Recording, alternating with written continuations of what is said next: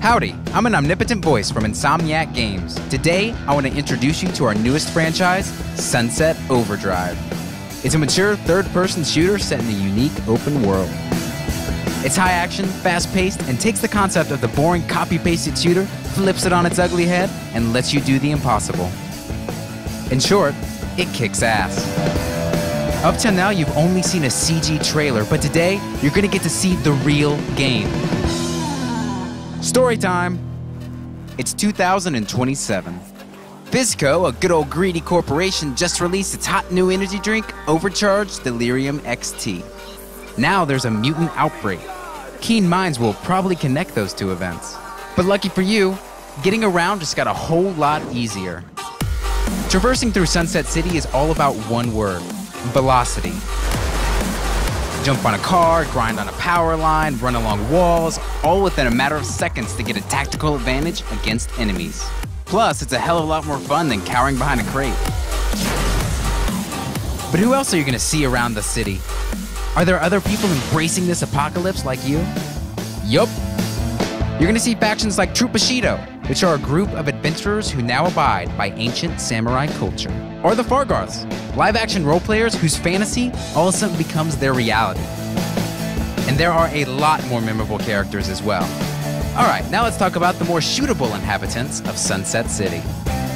There are a lot of enemies in Sunset Overdrive. Introducing the Herker, who actually throws smaller OD'd at the players.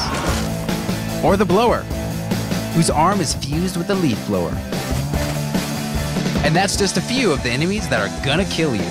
But even when you die, you're gonna love it. Welcome to Next Gen Respawning. Hell! It's not gonna be an Insomniac game without an awesome array of weapons. For instance, there's Captain Ahab, which lures enemy OD'd in for an easy kill. And there's the Roman Candle Gun. And there's the TN Teddy, which straps little bitty teddy bears to full sticks of dynamite. And from there, your arsenal's just gonna keep getting bigger. Quite simply, it's madness. But it's the kind of madness that fits perfectly into the world of Sunset Overdrive. Wanna feel more badass? Cue the amp system. Amps are special abilities that you can add to your character. By utilizing traversal in combat, your amps are gonna activate. And there's over 50 amps to choose from. Want to have a chance to cause a nuclear explosion? Slap on the Twist of Fate. Or the Air Dash. Or just summon a Twister. This combination of traversal, shooting, and amps is the core of Sunset Overdrive.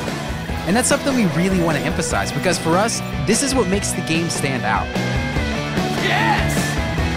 Stay down! This is only a tiny slice of the pie, but we're gonna wait till later to show you more. Get ready to die, asshole! For now, this is Sunset Overdrive. And in a lot of ways, it's the game that Insomniac has been building up to for 20 years.